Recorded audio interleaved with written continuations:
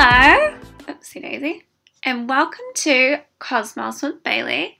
I'm Bailey and I'm a clairvoyant psychic medium. Welcome. So today's video is going to be on false channels and false prophets. How do we get them? So this video is going to be a little bit more different. I'm just going to talk as I walk us through this diagram that I've drawn up in Photoshop and on my tablet.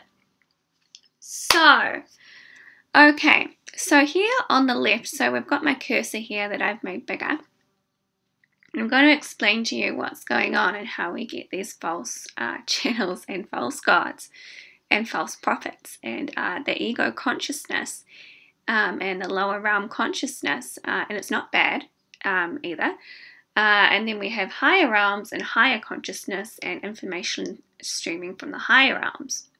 And this all has to do with the energy or the energetics that someone is embodying and how self-aware and self-governed they are as a spirit or a soul. Or you could say here how much spirit is embodied. So we've got over on the right-hand side a trained or initiated channel, and they are very clean and clear and embodying their spirit fully. And then here on the left we have a person who is claiming to be a false, who is claiming to be a channel or a healer or, or whatever it is, a prophet or oracle or a seer, and they have not embodied their spirit. They are embodying a different realm or expression of energy. They are not fully embodied in their spirit and connected to the higher realms. However, I will say with this false channel here on the left, they do have a higher self. They probably are just not highly connected into it. Everyone has a higher self. But I also do not know, this is a very generalized video. I don't know someone who is being a false prophet and what their past lives are. I don't know what karma they're finishing off. I don't know what they've done in their past lives. This is a very generalized video on how false channels and lower realm information work through people versus how it works through a spiritually ordained and initiated channel. So this should help you become more discerning about spiritual information that you're ingesting, and also a very basic and common sense explanation of how this actually happens.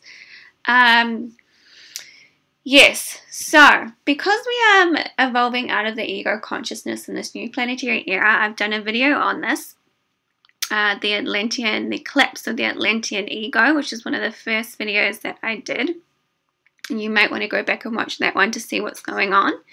What happened in the old world planetary cycle is because we fell into density at the fall of Atlantis, we also had channels and very gifted teachers and whatnot fall into density too. When I talk about density, if you just come here where my cursor is, density is of the ego consciousness and quote unquote cut off from spirit. It is just operating off here, the lower realms, whereas over here we've got someone fully connected into the higher spiritual realms. And a lot of people like to say, that this lower psychic stuff is really bad. It serves a purpose for initiation and also moving into higher expanded states. You have to move out of these lower psychic astral realms and into these higher realms over here on the right hand side and embody more of your spirit. Unfortunately, that does require you to do a little bit of work and also be very dedicated to embodying more and more of your spirit. Previously, I'd say in the last few years, it was a lot more harder to connect into spirit, but because the cosmos is opening up into the new planetary era, we are getting aligned and opened up to higher spheres of consciousness. And this is why I feel there's so many stuff coming up in the spiritual communities about false prophets and pointing fingers and whatnot, because we are evolving out of that state of ego and ego consciousness and experiencing spirituality. So therefore we're starting to call out channels or spiritual teachings or whatnot that we are no longer in resonance with, and we are evolving out of that. So we're going to see a lot of false channels and maybe people we've followed for a really long time, and we're going to stop resonating with them and become more reliant on our spirit because we've got more and more of our spirit coming through in alignment with the new planetary cycle, which is the return of the matriarch and the divine feminine, and it is more in alignment now with love, beauty. Yeah, that's what came through to me, love and beauty. So we're no longer needing these types of channels or this egoic consciousness to be, quote unquote, telling us what to do. We ourselves want to align with the heart and the art and the beauty and start creating with our spirits in that way. So how we know spirituality changes, and we don't need spiritual teachings in the way we used to have them. We're going to be wanting to more align with the masculine and feminine in love and relationship. It's a very different way of expressing spirituality and also knowing spirituality. Okay, so I'm going to talk about ego consciousness here with my cursor.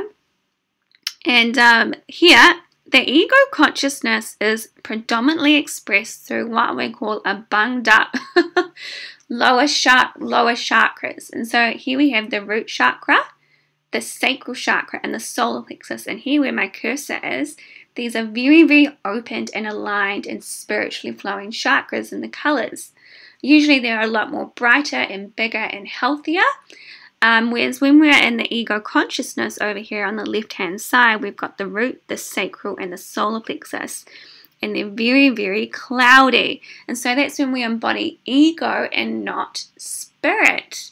We haven't, and so therefore, when someone is embodying this type of consciousness, what they're channeling is going to come from the lower psychic realms through their channel from the ego consciousness.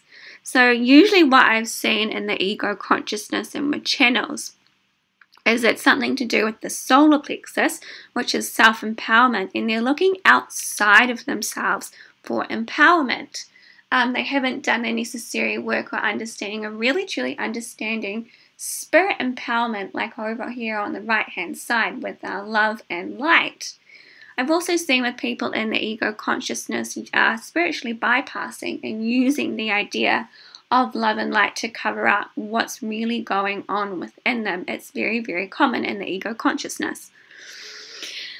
Okay, so first and foremost, when we have egoic channels, they can be very, very, very sneaky, because what they'll do is they will create a type of persona over how they're truly feeling within themselves. Usually there is high levels of insecurity. They'll be very, very focused on survivalist, e.g. getting their immediate needs met through using and abusing others' finances or attention. Getting your attention is very important to them. They want to be validated and they want to be seen, and they want to be seen as, if you move my cursor up here, false gods, false prophets and false gods. That is the lower psychic realm. And also I'm going to say just a little bit of information here. We got a lot of false gods in ancient Egypt and other eras. And we had a lot of people channeling from these false gods and bringing down energy programs and whatnot. So anything of the old world consciousness and spirituality, we don't really need anymore. And we are evolving out of, the idea of gods. We are the spirit. Yeah, so usually when there is egoic channeling, you could just have someone straight up channeling from the ego, and there'll be none of this channeling from entities or false gods in the lower psychic realms. It's usually very inauthentic. It's usually some a type of cover-up of spiritual bypassing and not fully working with the energy body. I've also seen people in the spiritual ego consciousness try and do healing work and whatnot, and it's coming from, again, the solar plexus, weak solar plexus, and wanting to get that external empowerment from outside of themselves. I've done a previous video on the martyr complex and the savior complex in spirituality, and how it's really sticky and icky, and they're looking outside of themselves for external validation and self-importance. They haven't really understood true spirit empowerment. Very common about now on the earth.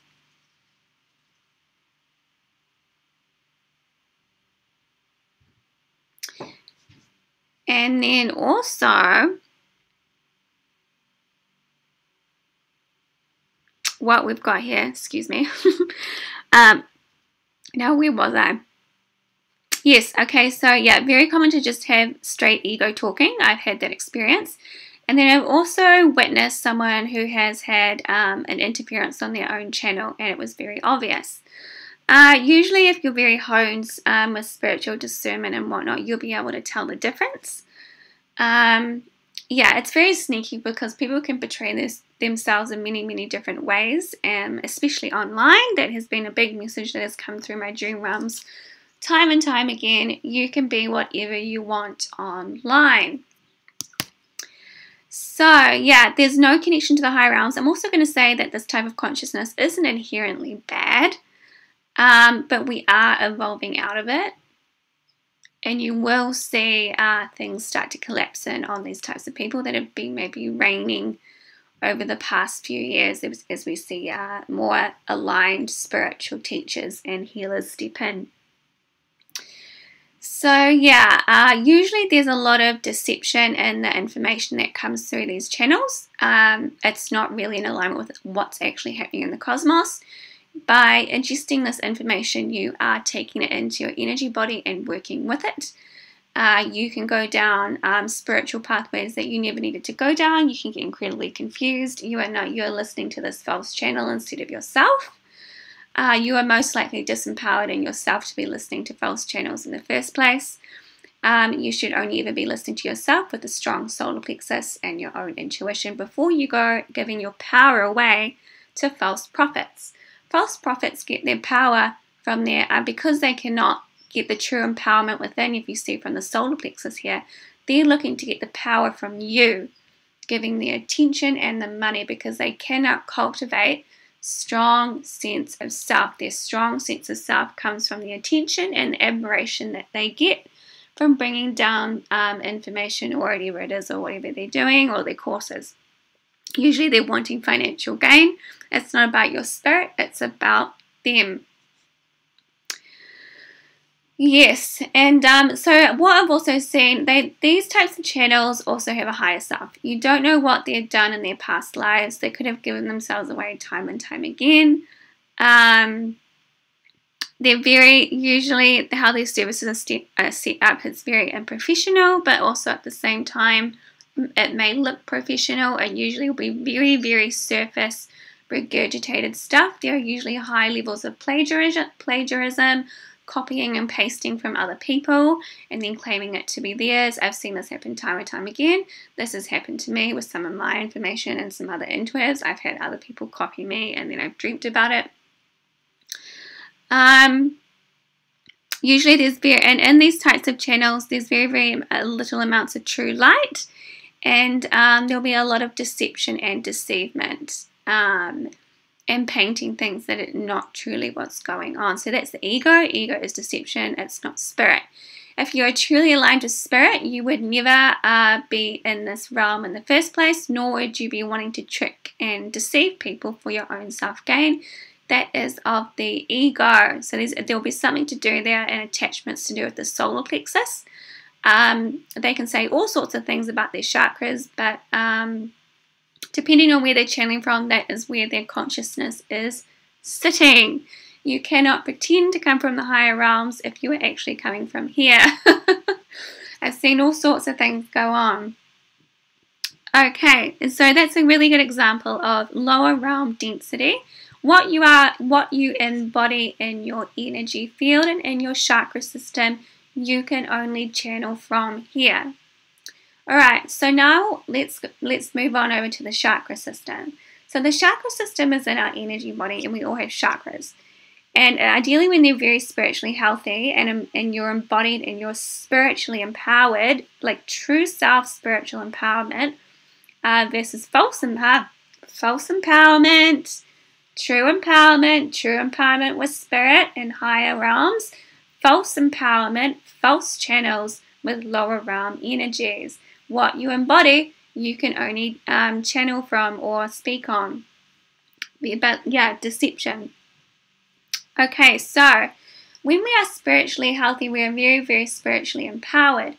When it comes to our true self-empowerment, you really want to work with your chakra system and get those really open and flowing with life force, and you'll start to feel so much better in your body. Things like what I'm going to say here, what are called, working on just your belief system in your mind is not going to get you to true self-empowerment. You're still going to feel really insecure and whatnot. If you feel insecure, you've probably got a very weak solar plexus, and you can go off into all sorts of things, and you won't be able to connect into what you truly want as a spirit and a soul, and be unique and authentic in your natural energies. So the reason why, let's see, so this is, I put trained channel, but essentially it's just someone super embodied in their spirit. And when you're really embodied in your spirit and you're working with life force and things are flowing really amazing in your energy body, it's really, really hard to lie or deceive. And you're working from the inner realms and not just the external realms of what the ego is working off. When you are embodied in these higher energetics and you're working with your chakra system, it's really hard to lie. It's really hard to deceive. You want the best for everyone, and you're really embodied in light, and you can't lie. When you are embodied in high levels of light, it's very difficult to deceive people because you can't, because you're so connected into your spirit. And also what happens here, you can see the chakras are super open, and the channel is super owing and flowing with energy from the higher realms. They have done the necessary work to move up and through the lower realms or the astral realms where there's all these icky, gunky entities and false gods sitting. And they've moved up and gotten discernment from these realms and moved on up into the higher realms. You have to move through these realms and get very, very high levels of discernment in order to start working with higher energies in your energy body. Discernment is a spiritual gift. So if we move over here onto the left-hand side, when we are channeling or working with energies in the lower psychic realms or the astral, the psychic or energetic information we receive is going to come from that realm. So if you're connected into a naughty entity and believing it to be some type of galactic federation or whatever it is these days that people talk about, that information or the psychic information is coming from the lower psychic realms of manipulation and deceivement. So this person is willingly receiving manipulative and deceiving information, and they're broadcasting it out into the physical reality. The only way that someone can do this is because they already have a low sense of self. There's no true empowerment of the spirit. Whatever you are embodying is what you will channel. So if you already have low morals and ethics of the ego and you feel very, very insecure, most likely something will attach onto you and you will channel from that because it gives you a false sense of empowerment. These entities or beings are looking for people who want a false sense of empowerment or popularity or fame. Usually what I've seen in these false channels is that there's not a lot of light and personality in them. They don't really feel like real live people. And there's a big loss of a sense of self.